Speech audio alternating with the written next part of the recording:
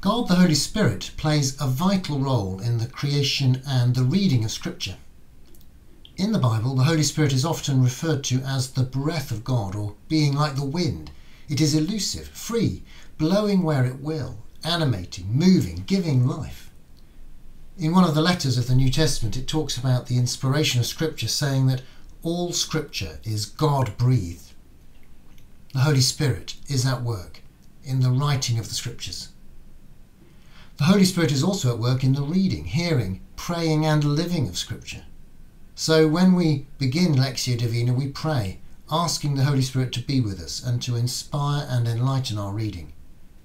As that New Testament letter puts it, every part of Scripture is God-breathed and useful one way or another, showing us truth, exposing our rebellion, correcting our mistakes, training us to live God's way.